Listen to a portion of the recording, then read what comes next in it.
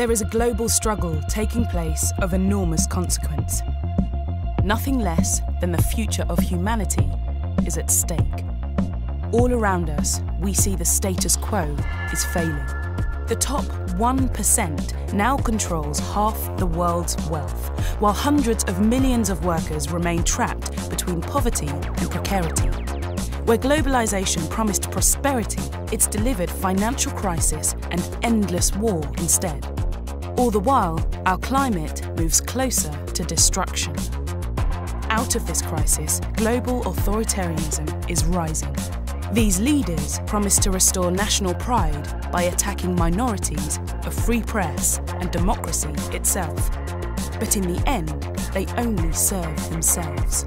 A chilling echo of the 1930s. Today's authoritarian leaders do not stand alone. They are part of a global axis of right-wing parties that shares funders, strategy and contacts. And around the world, they are gaining power. The time has come to form our own common front in the fight for global peace and prosperity. This movement will bring people together across the global left to think about the world we want to live in and how we make it a reality.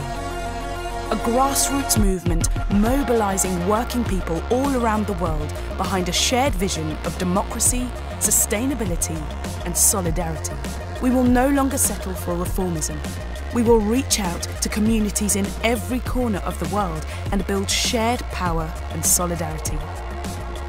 In every country, there are people who are fighting for progress, and we are so much stronger together.